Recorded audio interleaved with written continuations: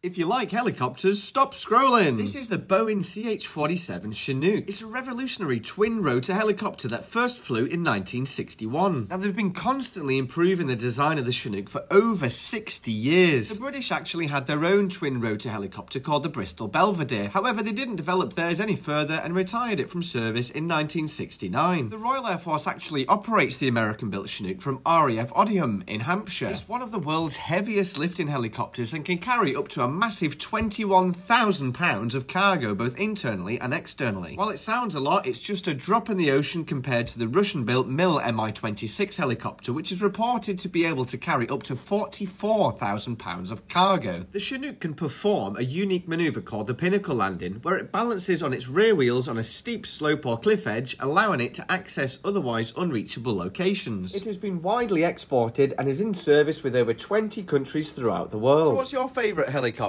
Let us know in the comments.